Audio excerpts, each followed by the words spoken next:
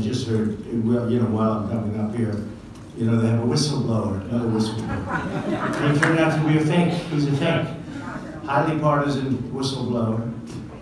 The lawyers contributed to Biden, they contributed. The whole thing is, but more importantly, you know what the whistleblower was? The same letter that we announced yesterday, which was perfect. I couldn't have written it better if I wrote it myself. I could not have said or had a better conversation. And we had a really nice gentleman in, the president of Ukraine yesterday. And he was good. And they said, was he pressuring you? These animals in the press, they're animals. They're actually some of the worst human beings you'll ever meet. Thank you. They're scum. Many of them are scum. And you have some good reporters, but not many, I'll be honest with you. But, and that's one of the things we battle. And you'll find out.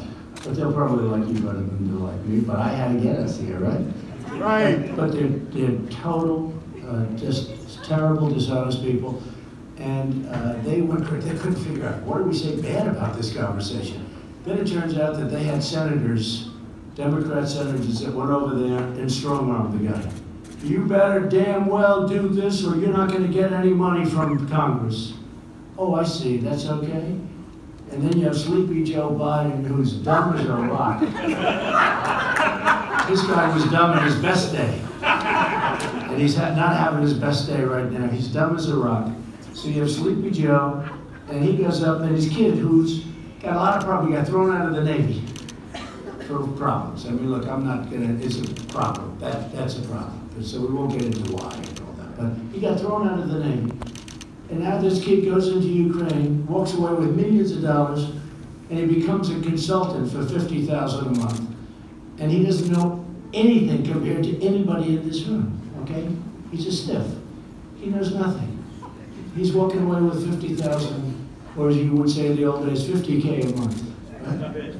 Not bad. Would anybody else in this room like to represent the Ukraine for 50,000? That's on top. You got the check. That's on top of hundreds of thousands and millions of dollars. But that's not the best one. The best one is China. This came up. So now he goes to China, and I was with the head of Blackstone, which is the big deal, Steve Schwarzman. I said, Steve, is that possible? No. Why? Who got that? Who did that? I said, Biden's son. Oh, well then, he says, maybe I should get involved. I've always very political, right? I say, Steve, what happens when you come off a vice presidential plane, it's called Air Force Two, your father's with you, you walk into a room in China, and they give you a fund of $1.5 billion, you make hundreds of thousands of dollars and millions of dollars off that. And that's probably not all they gave him plenty more, I'm sure. We might never find out. And then they talk about me and I didn't do anything. I don't know if I'm the most innocent person in the world.